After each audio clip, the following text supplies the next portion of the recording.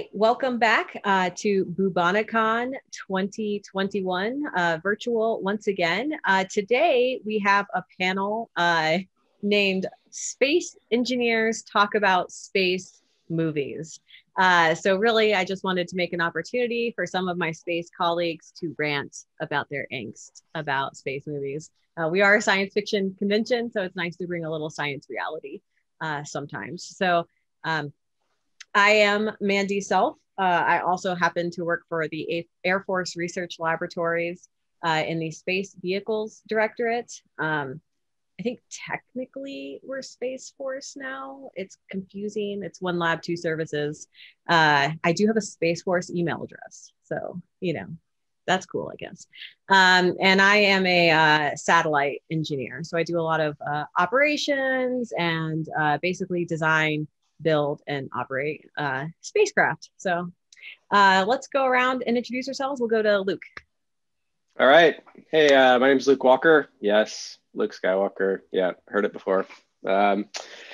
Appropriate for here today, I guess. I am a flight systems engineer. So I do systems engineering on the spacecraft. I work at NASA's Jet Propulsion Laboratory out in Pasadena, California. Most recently, I've been on the Mars 2020 mission, like you can see in my background. And so I've worked all the way through development and work on operations on it now. All right, Sherrie. Hi, I'm Dr. Sherrie Holder. I am an engineer in the Space and Mission Critical Systems Group, working primarily on space systems and human space flight, human factors at Draper Labs. All right, and Tanya? I'm Tanya Tavenner. I work for the Air Force and Space Force, because again, it is kind of confusing at AFRL. I'm an astronomer, so my background is not quite so much the satellites, but more looking up at the satellites. And I should also mention that anything we say in this talk is entirely our own opinions and has nothing to do with the Air Force or Space Force. Or JPL. Or Draper. Yes. Yes, nobody has any formal angst about Hollywood movies, just we have personal angst. So to start us off, we are going to talk about some specific movies, but I did want to know kind of what is everyone's number one space pet peeve? When you're watching a movie that takes place in space, what is the one thing that every time Hollywood does, or something that just always throws you out of the movie? I will say for me, it's any movie that treats space like you're like a fighter pilot, and that space works exactly like fighting a jet plane. Just hit the gas and go. Yeah, I think mine's related. It's traveling in a straight line when you're in orbit. It drives me nuts when you're around a planet in orbit and you just completely throw physics out the window and just, it's over there. I'm going straight to it.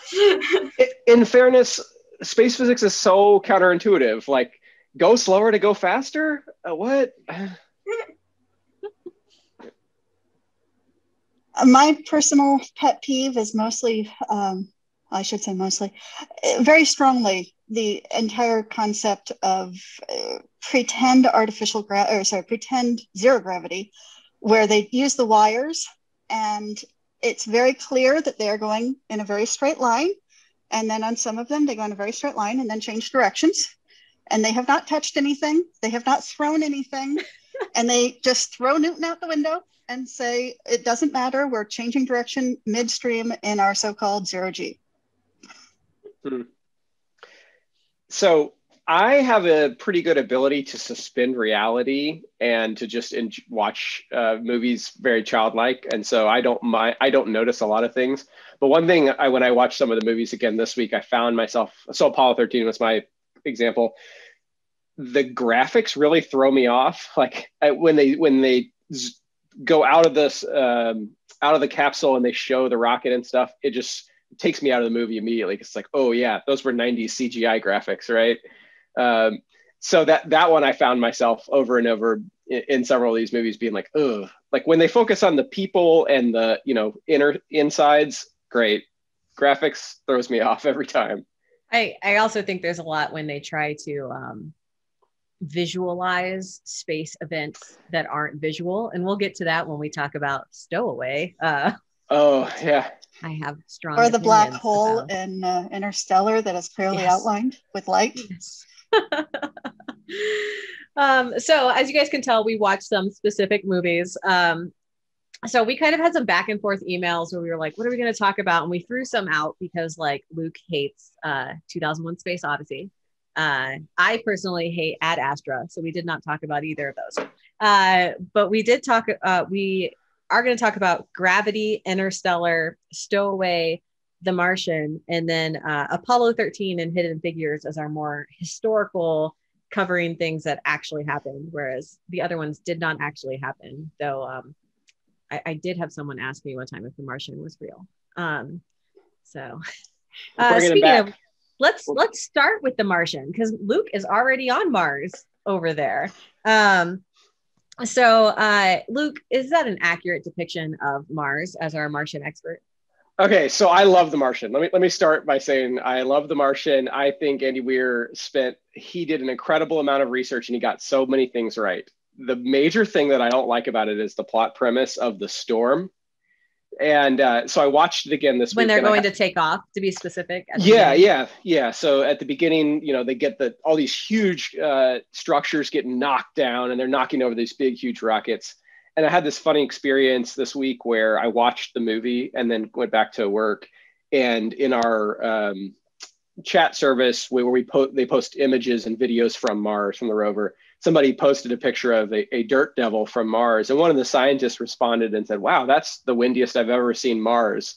And it was like the dinkiest little storm that you've ever seen. It's just the dynamic pressure because of the low atmospheric density is just never going to be enough to do more than like rustle some feathers. And so that's the one part that really gets me in the movie. It's like just not the way it just blows through stuff, never going to happen. So that's my mini rant.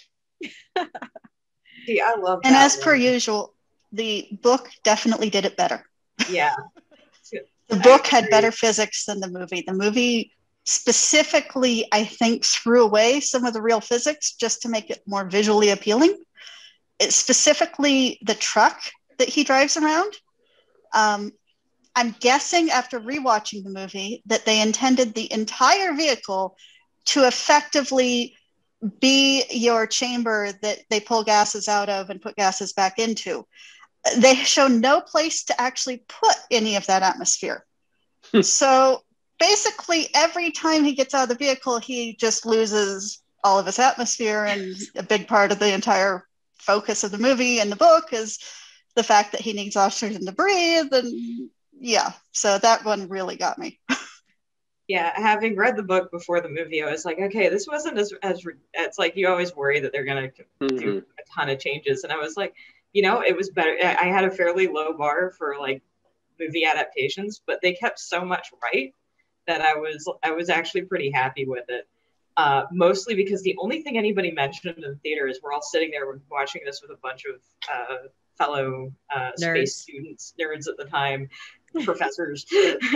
I think there was an astronaut in there, and we're all watching it, and somebody goes, the sky's not quite the right color, but I guess they had to film it on Earth, of course. And it's like, I'm like, so if that's what you're being picky about, then it's this is a really funny thing that the scientists on Mars deal with is like, what is the right color? And so you'll see these pictures from Mars that we have color balanced in many different ways, and people will say that one looks wrong or that one looks right, but like it turns out that color perception is so unique to humans that I don't know what a movie maker could do to get it right or wrong. It's really tough. I guess going back for a moment to the truck airlock, the reason I was so upset with it isn't because they chose to do that. It was because NASA has a really awesome vehicle specifically designed for wandering around on Mars that has a built-in airlock in the backpack of the astronomer's spacesuit, the astronaut spacesuit. They literally just sit in the front of the vehicle in their spacesuits. And when they went to go into the back of the truck where there's actually a space for them to be, they lock their backpack into the truck and then climb out through this little box they have sitting on the back of their spacesuit. And they don't have to worry about dust going in and out, because dust is a huge issue on Mars. And dust would just get into everything. And so the fact they had that and then chose to use these trucks that really were nothing like that, that's what bothered me. Yeah. I think they reused that truck in WandaVision too. I'd have to go double check, but I think it's the same truck. I think it is. So on the side of things I loved about The Martian, one of the things I actually enjoy the most is the people. So JPL is featured in the movie. My question is JPL the hipsters of NASA? I wrote that question down for you. It is a bit, actually. So our weird relationship as not a real NASA center, but as a federally funded research and development center, provides kind of some countercultural, and the founders of JPL were kind of weird, which contributes to it. So yeah, I think there is a little bit of that. But yeah, there's some there. I can definitely in about 5 or 6 characters, I'm like, I know that person, right? The Rich Purnell, the Donald Glover character, or the old crusty dudes who operated the Pathfinder in the test bed. Like, I'm like, I know that guy. I know that telecom guy. It's just really fun to be like, yeah, I know those weirdos that do those kind of things that make us good at what we do. I did have questions about Rich Purnell's office and whether he would have an office that large. Yeah. He's probably in a tiny dark cube, right? In reality, they make JPL look so much nicer than it is. I mean, JPL is a pretty nice campus and it's up in the mountains, but yeah, apparently in 30 years, JPL is just going to be like, or when is the date? I don't remember. It's in the 2030s, right? Near future. All right. Well, whatever. JPL gets really, really nice then. And everybody gets a big office. Yeah. I actually appreciate the year vagueness, so you can be like less on the anachronism in the future. Yeah. And it can always be near future, right? Until we're on Mars, it's always just the near future. Okay, so let me say the other thing that kind of bothers me about the movie is the really short surface mission. And so I'll say that I'm not a human Mars exploration expert, but the short mission is very confusing to me because of the timelines for, we have these 2-year launch windows. And so I don't know how he worked out how it was supposed to work with the cycler going back and forth, but that one kind of bothered me that they were only supposed to be there for like 15 or 30 days. It's like, I don't know. I imagine when we go to Planet, we're going to plan for being there for something like a full transfer cycle. I remember that being a huge discussion around the time it was written, though, was, if we went to Mars, would it be for 2 weeks so that we can get home as quickly as possible and not leave them there? Or would it be for like a year or 2? So I Tanya, think a large, go ahead. I was about to say, I believe you have some thoughts or feelings about the ending maneuver of the Martian. Yes. So for that one, but I do want to first mention, I think the reason they had such a short time period, that was just pure plot. If they made it 2 years, where's the food issue? Yeah. Right. So he'd eat forever. But for the very ending of the movie, and yes, we are spoiling every single movie on this list. 100%. Yes. For the ending of the movie, where Matt Damon's character is basically being remote controlled off Mars. Somebody else is the pilot. He's just sitting in the capsule. The problem with that, when I first watched it, was I was sitting there going, okay, if you're launching through an atmosphere, you're coming back down through an atmosphere, you've got a whole lot of heat, you've got a whole lot of stuff happening, and radio communications and other forms of plasma light blackout transfer communication really don't work well. Yep. This is the reason for the Apollo 13, that blackout where they're going, did they live? Did they die? We don't know until they're actually on the ground. And so they say they're having this guy remote control them up. I was going, okay, how? But shortly after that, I don't remember how shortly, but it was relatively shortly after that movie came out. I remember hearing about the Russians successfully maintaining contact with a craft as it was going through the atmosphere. So that one was kind of cool. A retroactive, okay, yes, there might be a way to do it if you manage to hit just the right wavelength or whatever it was they did to successfully do that. Yeah, I mean, I know we have plasma blackout for our rovers on Mars. So yeah, there's a point in time where we don't hear anything for, I don't remember how long it is, but like a minute or so at the peak point. So yeah, maybe it's a frequency thing. Not a telecom engineer, so I don't know if I could guess about it, but I didn't think about that. That's a good plot hole. I like it. Yeah. And then there's the Iron Man maneuver, which Iron Man maneuver. Purely in the movie, by the way. Yeah. I mean, theoretically, yes. Having your oxygen come out would move you. I'm just not sure how well he could control that in any direction. Oh, why was he the fastest man in history? I never figured that out. Like, I think it's because of how fast the capsule was already moving, but I don't know why that would make him faster than the commander who was trying to catch him and match his speed. And I gotta feel like somewhere in that transfer orbit they would be going faster than, right? I don't know. I was confused on that. Who knows? Who knows? So we love The Martian. Everyone loves The Martian. Let's move to a movie that we have other feelings about, which is Gravity. So my problem with Gravity is that when it came out, everyone was like, this is the most realistic space movie ever. And then I watched it. So I'd like to throw it to Sherrie, who I know has strong feelings about Gravity. I have very strong opinions about Gravity because, I saw it. I did not see it like opening weekend or anything. So we're hearing all these rave reviews about how amazing and stunning, and it's such a great depiction of space, and like the problem of breakup and da da da. And I see this movie, and I'm just you somehow have gone from a shuttle mission, like that low Earth shuttle mission, to like all the way to like 3 different like locations all the way to the Chinese station, like drastically different altitudes. It was Hubble. So their mission, they start at Hubble, they go to the ISS, and then they go to the Chinese space station. Okay, cool. And it's like, and I'm just like, okay, first off, Hubble's at a completely different orbit. It's not even just at a different angle and inclination. It's way out there compared to the rest of the objects in Leo. It's like here, and then they're at different inclinations. So if the Earth is in the middle and we're in different orbits, they're not traveling in the same orbit. And it takes a lot of energy, much more than, as a friend put it, a backpack the size of a chair to get from one to the other. And that just took me straight out. It bothered me so much. And then there were a few other things that other folks I was watching it with, it was like we walked out, we were tearing it apart, talking about, I was watching it with, we were all studying spacesuit design at the time. So we're all going, if you get out of a spacesuit, you're not going to be in shorts. They just did that for movie. So they did that because Sandra Bullock has nice legs. That's the only reason they did that.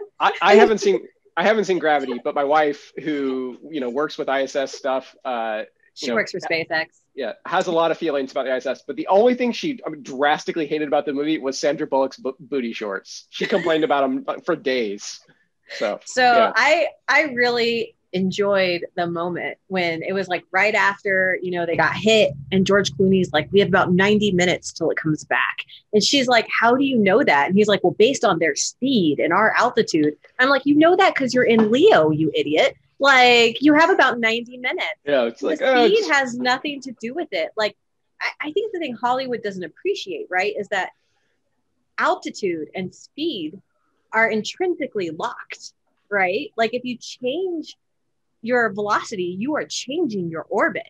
And they just like, he would just be like, it's about 90 minutes because I know what altitude we're at, right? Like, and because it's Leo, you can always say it's about 90 minutes. Yeah. That actually brings up one of my big issues with Gravity. And it kind of goes back to what was mentioned earlier of them traveling in straight lines. Because not only did they effectively pretend everything was at the same altitude, not just Hubble and the space stations. but all of the satellites apparently were at this altitude, GPS which would get really crowded. And it doesn't matter where they are, even within that altitude. What if they're circle? If like, okay, yeah, theoretically, you've got, if let's say theoretically, if everything was all at the same altitude, then I guess they could all cross the equator within that some point and get hit by something. But really?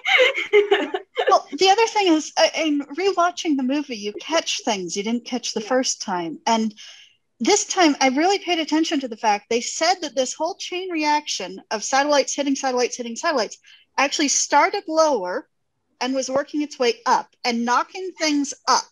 They specifically said that. They said it was knocking things higher in altitude, which is why it was going to cross their orbit. I was like, okay, fine. You have things down here. Somehow they're adding way too much velocity, but okay. They're being knocked up. They're crossing your orbit. Now, why is it that the next time they're suddenly on your perfect orbit? If they're coming from down here going up, they just keep going up. I mean, and they hit her gravity does times. Effect, but nothing's losing velocity. Nothing's, and that's just it. If you're losing velocity, you're like, what? And again, the altitude, it just drives me nuts. I'm sorry. It drives me insane because so I want to assure our viewers that all of our communication satellites and GPS satellites are not at the same altitude. And that GPS is actually not in Leo. It's at like 20,000, something like that. So there is no way, even if the communication satellites she was using went down, which I could believe, maybe there's some like relays if we're going to be, I think Starlink isn't going to be in Leo. Yeah. Completely pretending that there's no such thing as ground stations.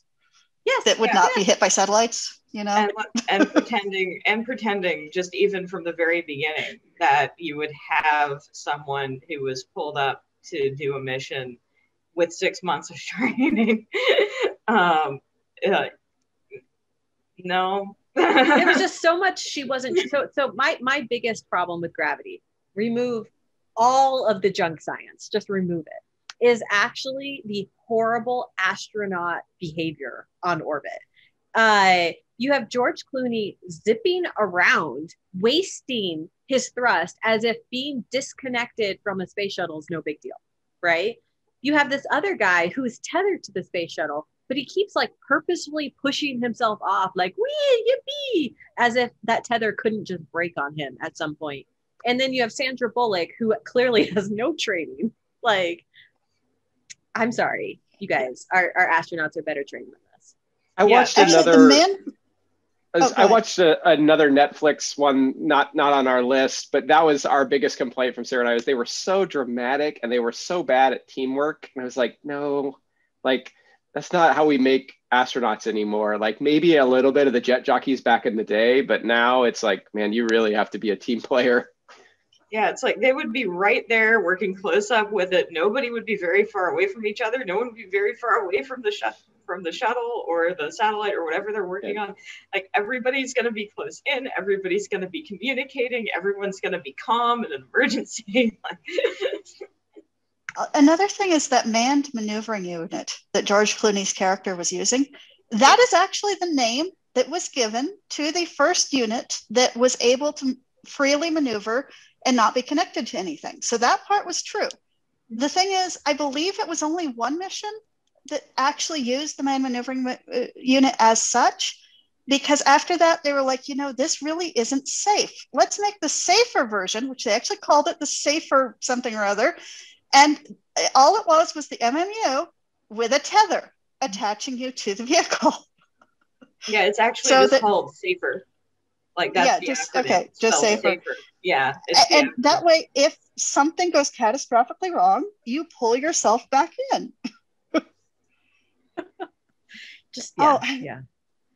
There was another scene I want to mention in Gravity where actually George Clooney's death did not have to happen. Science-wise, he never died. It's only plot-wise that forced his death, because it was this thing where Sandra Bullock is being held on by some cables wrapped around her leg, and George Clooney is being pulled away, and it's the pulling away that has to let go of her. They clearly showed both of them coming to a complete stop at one point. If you come to a complete stop, you stop. There's nothing acting on you. If you don't have anything acting on you, you don't go anywhere. And that's the entire concept of like hanging off a building doesn't apply here. You don't have to drop the person so you survive. All she had to do was just a little tiny tug, and he would have come towards her. I mean, to be fair, I probably would have let George Clooney die too at this point in the movie because he was very annoying. So yes, and plot-wise, it was good, but in terms of science, he did not have to die. So, yeah, one of the coolest things about being weightless in whether it's simulated in a plane or actually on orbit is that you can push with like a toe or just barely a finger, and you start moving and you go, and you're not going to stop until that's that's a constant crime in space movies, is that they feel the need to continuously thrust. You know, the physics in the, I don't know if we're going there, to the Stowaway with the centrifuge. I think we should go to the Stowaway because that is another astronaut's lack of safety. So please keep going. Well, okay, so I spent the whole movie trying to figure out the physics on the centrifuge, and that scene where they're going from one side to the other and then back, and then she drops the tank and it very dramatically falls away. And I don't know, maybe my rotating in frame physics is just not good enough, but I could never figure out how weird it was, but I was confused by that the whole time. So and that's a common plot point when filmmakers don't want to do wire work, is that they will just be like artificial gravity or, you know, maybe like centrifuge, you know, something that they're going to spin so that they can have some gravity. But it always is, it's that always one quite was confusing because the gravity changed halfway through, right? Like they're you going got to the on midpoint and there's like no gravity or something. And then on the other side, they could just go down, and then it was the same the other way. Well, they were trying to use the equivalence principle of just saying that acceleration equals gravity, and therefore, as long as you're accelerating at 9.8 meters per second squared, that's effectively real artificial gravity. They just did it very badly. Yeah. So the other thing there's a couple of safety things in that movie. I'm not even a safety engineer, and this just annoyed me. One, they were never actually tethered during that point where they were climbing. Mm-hmm. She should never have dropped the oxygen tank because it should have been tied to her waist. Right. Like it should they not actually have showed been it tied to her. Holding. What they happened? showed that it was tied to her, and then it wasn't tied to her, and then it went away. But even beginning with the premise. So the premise is you have this ground engineer who somehow got left on board and like bolted in. So presumably someone tried to murder him.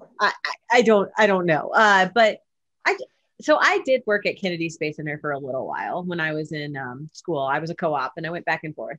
And when you go out to the launch site as an engineer, you have to leave your badge at a specific place and take a different badge so they know everyone who's out there, so that if something goes wrong, they know who's gonna die.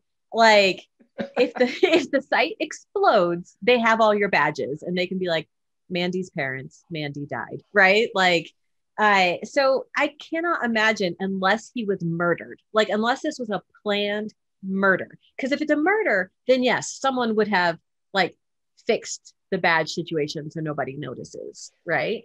But I actually thought that was gonna be a plot point in the movie. I thought at some point they were gonna be like, there's a guy on the ground who's trying to kill this guy, because I was like, how did he get bolted into this panel? Like, did he fall that far down that the other side was where he came from and they bolted up there? I don't know. I had trouble with that one. And just basic safety wise, like my first ever job was actually at Space Mountain, which relates in that when you went out to the gravity area, when you were out on the track, you also did that badge exchange. So this is something that's done everywhere, safety wise. Like, I just can't believe it. Tanya, what was your? My other thing with Stowaway is I actually watched that one right after rewatching The Martian. So The Martian is this entire movie about resources, about food, about water, about air to breathe, all that good stuff. And then Stowaway, all they care about is the oxygen. Nothing else matters. They never once mention, do we have enough food to survive? Do we have enough water? Can our recycling water system actually work with that many people? I kept waiting for the other shoe to drop, and it never did. And I was like, okay, if you're carrying extra supplies for the colony on Mars, say that. Just say the words so that we can move on from the fact that you have this. But then it was like, okay, so in order, I think they said the trip was 10 months, something like that. And in order to survive the 10 months, they need oxygen in a can about the size that scuba divers use. Scuba divers don't go under for 10 months. I wondered about the size of the canister too. I couldn't figure it out. I mean, and I think for everybody watching, this pretty much illustrates why, yes, we absolutely love The Martian, even though we're having fun, like, picking up little bitty things. We all love The Martian really was one of the best in terms of actually getting it right. They didn't get everything right, but nobody gets everything right. So yeah, and Stowaway also had at the end a solar flare. Worst way to die ever. Okay. But also inaccurately depicted. Go ahead, Luke. Okay, not a doctor, right?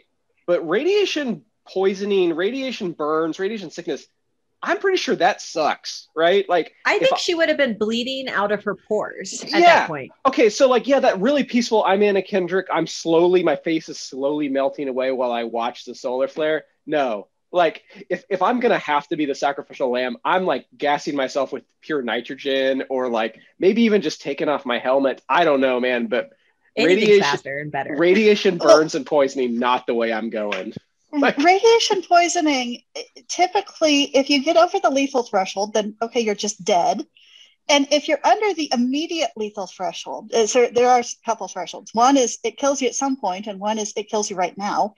But if you're somewhere in between the it kills you at some point and it kills you right now, you can be alive for months. Which is why she should have just taken her helmet off.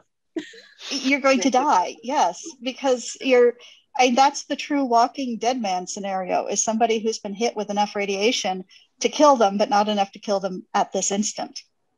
And so it didn't seem to me, it could have been like the biggest solar flare ever, or coronal mass ejection ever, but it didn't seem like she was getting enough to have killed her that instant.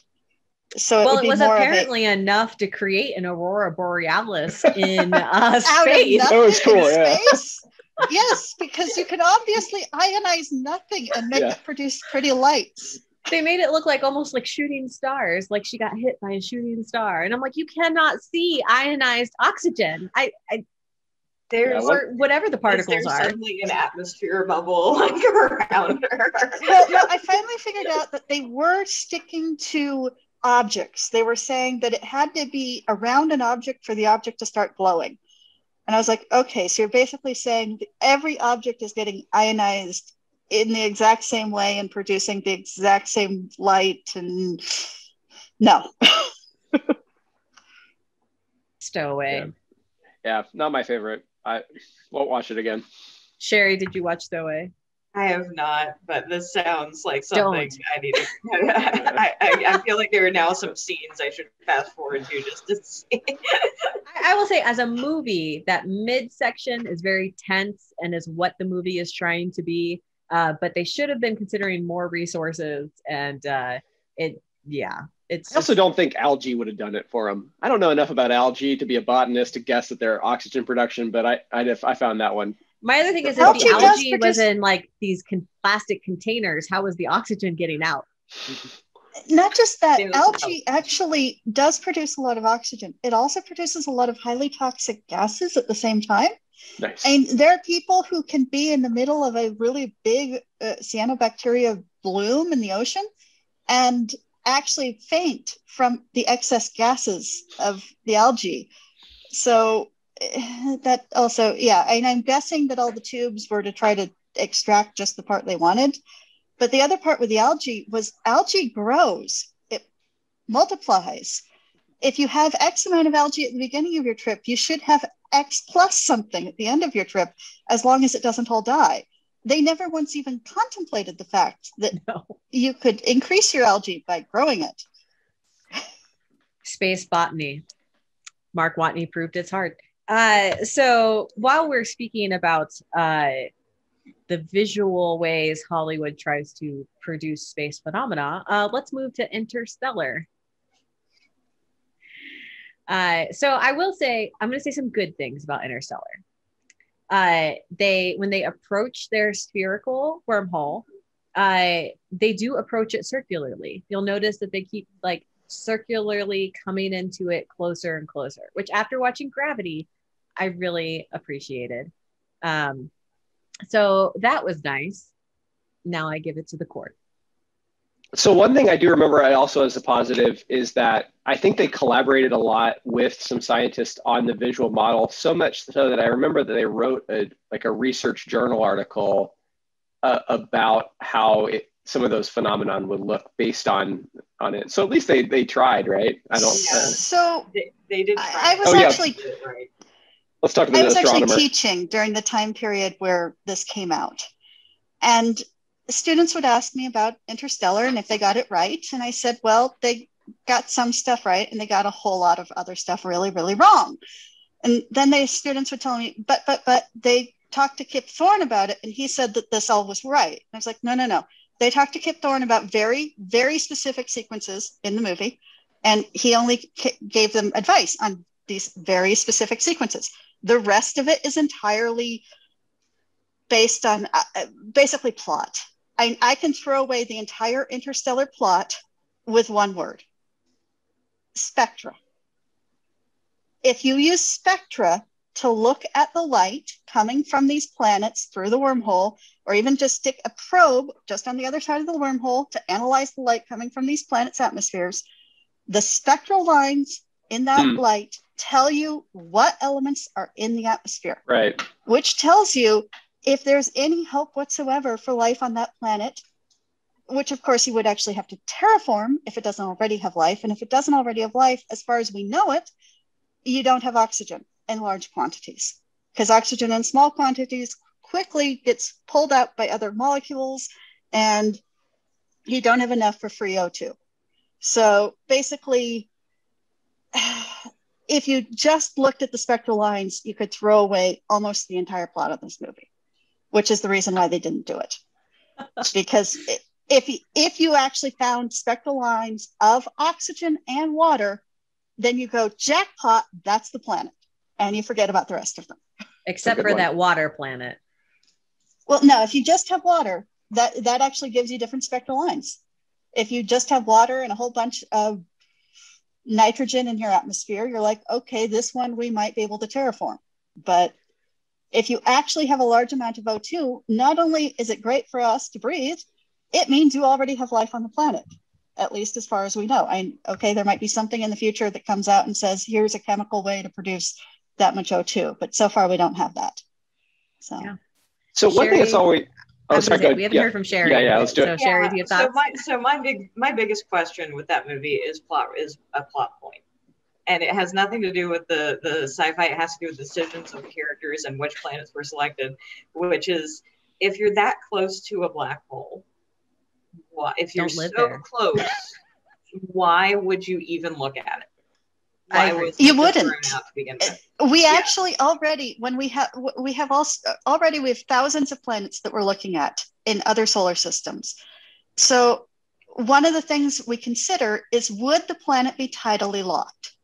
If you are close enough to a large mass, and normally we're looking at stars because, stars emit energy, which we really like for life, and black holes don't because they're black holes. So that would be another really bad reason to look at a black hole. If you're that close that you have that much time dilation, you absolutely are tidally locked. You've got one side of the planet that always faces the black hole and one side that always faces away. And your waves then disappear as well, because you've just got everything going out towards the black hole. Of course, at that point, the other thing they ignore is differential gravity, which is really important based on just people and getting that close to the black hole, and the difference in gravity in your feet versus your head. Blood kind of stops flowing. Even going there, I'm just like, okay, if this is so close that even after seeing it for like 5 minutes, that oh, it's so close to a black hole, time dilation, the beacon wouldn't have reached. It's because 5 minutes is 50 years, kind of a time dilation problem. You should know that already before you even approach that. For if somebody got the beacon to the planet, of course it's still going off from your perspective. Like that should already be known. They should have already thought about that. I have that question every time. Well, I just wonder about the gravity on that planet. I think Tanya already mentioned it. I keep thinking, like, man, if the time dilation is that bad, the gravity can't be great for humans, right? Something's got to be really off. So I have one more comment really about Interstellar before we need to move on, because we are 15 minutes left. So there is one moment in Interstellar where he de-spins their larger object with the smaller shuttle. So that, there's an explosion there. It's kind of like a space station thing. Gets really spun up. They use this little shuttle. They connect to it. He matches the spin rate. So that's good. You have to do that, right? To connect to it. And then they de-spin it with his shuttle. And I'm just going to say that structural engineering still exists in space.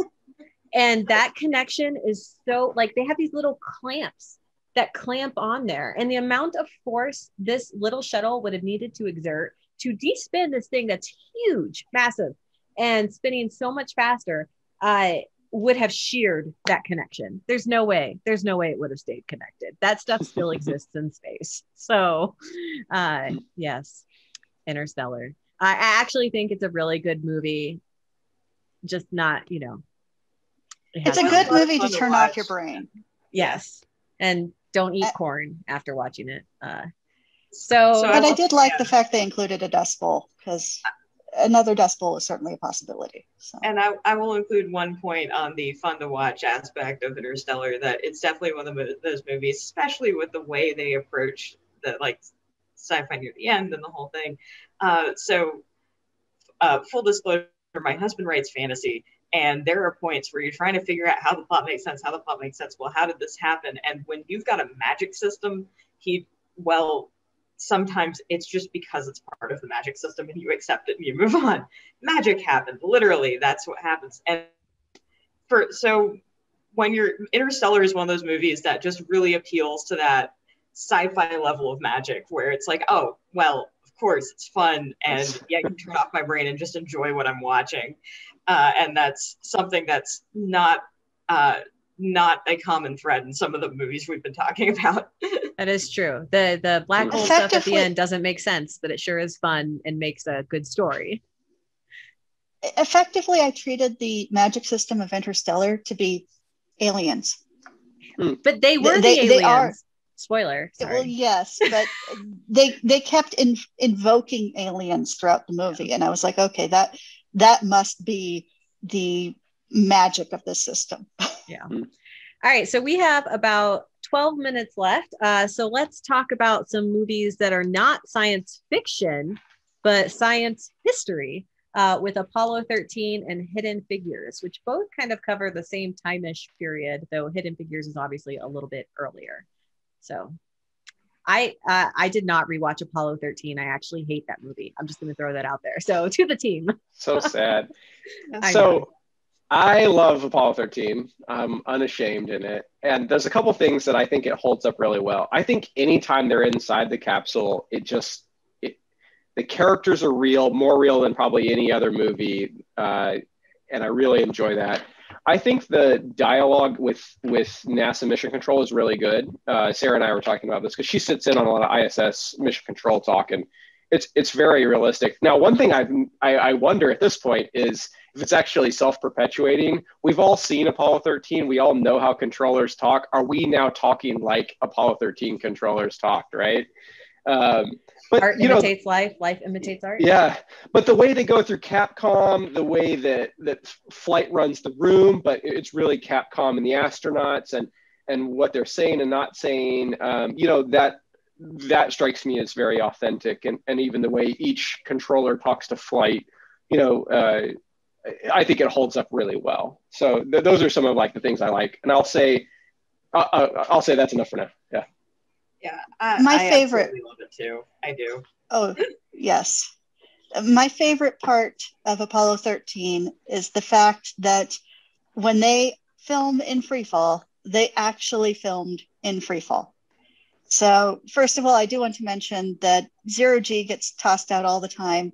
There is no zero gravity. You're simply in free fall. You're constantly falling. And when you talk to the astronauts, yes, it does have that feeling like when you're going over the edge of the roller coaster and your stomach is just going a different direction from the rest of you. That's the feeling the astronauts have the entire time they are going around the Earth in free fall. So when they did the filming, they of course didn't go up into space. What they did instead was they used what's commonly called the vomit comet, also known as zero-G Enterprises. And they basically take a plane and they run it way up into the atmosphere, and then they have it drop down. So everything's dropping, again, free fall, and then they bring it back up and go down. And so they can actually match either true free fall or the different gravities of different planets by changing the angle at which they're going down. And this does mean that it's a choppy filming, because you can only do this for about a minute at a time. And so they can only film and then grab everybody and prepare for when you suddenly get hit with lots of G's instead of practically none. So the fact that they really did film it there, I think lended a lot of authenticity to the motions. And as you were saying, the dialogue was really real, but also their motions were real. You didn't have all the fake wire work that drives me crazy, because when people are hanging on wires and they want to pretend they're not hanging on wires, they tend to do things like put their legs up in a certain way so that it looks like their legs can just float, but they're obviously holding their leg there. It's tense. And I know this is really nitpicking, but I just enjoyed so much with Apollo 13 that they really were floating. They really were in free fall.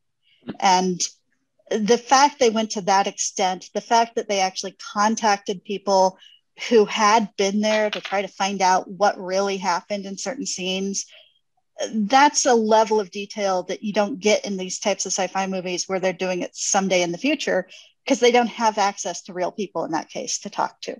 See, that's the part of it that I absolutely love, is that historical element where they actually, it's like, it's recent enough that like they didn't just, it's not just that they were contacting people, it's that they stuck to what was actually said in the room. Like if you talk to some of the folks who were in mission control who were there, like they'll tell you parts of the story where you're just like, that's practically word for word from the movie. You know, it's like and it's a little different because it's their personal perspective. Mm-hmm. But it's like they really did actually consult with the folks who were there and in the room. Although Tom Hanks did change the most famous line of the movie. Houston, we have a problem. Yep, the real line was, Houston, we had a problem. Had a problem. And Tom Hanks was like, that isn't quite immediate enough. Let's make it have. I do remember seeing Jim Lovell speak at Georgia Tech one time in undergrad, and somebody asked him how realistic Apollo 13 was. And he did say it was pretty realistic, except that in the movie, they add a lot of fake tension between the astronauts on orbit that he said did not exist. They did not have time to have tension, right? Like they were just solving a problem. That scene with Swaggart and oh my gosh, Fred Hayes. Yeah, that's the one that I'm always like, I don't buy it. But see, the pieces that always struck me as like from that Jim Lovell lecture was when he was talking about having his little bit of, like, he uses it as a joke, but that little bit of frustration at them arguing about shutter speed to take pictures while they're going around the moon. And they've got the cameras up the window and they're like, well, you've been here before. And that's just so much fun. Like that something like that actually happened. Or there was a Charlie Duke lecture where he was like, and I got the darn measles. Like, it's like those little moments that I'm just like, I'm so glad that they actually talk to people. So my favorite scene from the movie, if you ask me like what's the one scene from Apollo 13 you remember, it's the square filters, round holes. And I think it's just like the engineer in me that loves that scene where they're like, here you go, here's a table, here's everything you can make a filter out of, like here's a sock, you know. I don't know, I just love that scene. It makes me happy every time. The other funny thing about it is one thing that's my wife says sometimes is that NASA with astronauts is so strict about having procedures for everything that they'll write really dumb procedures like for Velcro, right? Like, yes, they will. Pull Velcro apart. And so the emphasis on procedures in Apollo 13 is also really good. They're like, where's my procedure? And it's like, yeah, that's really what they wouldn't have done anything without a procedure. So that's another like small bit of realism that I really appreciated.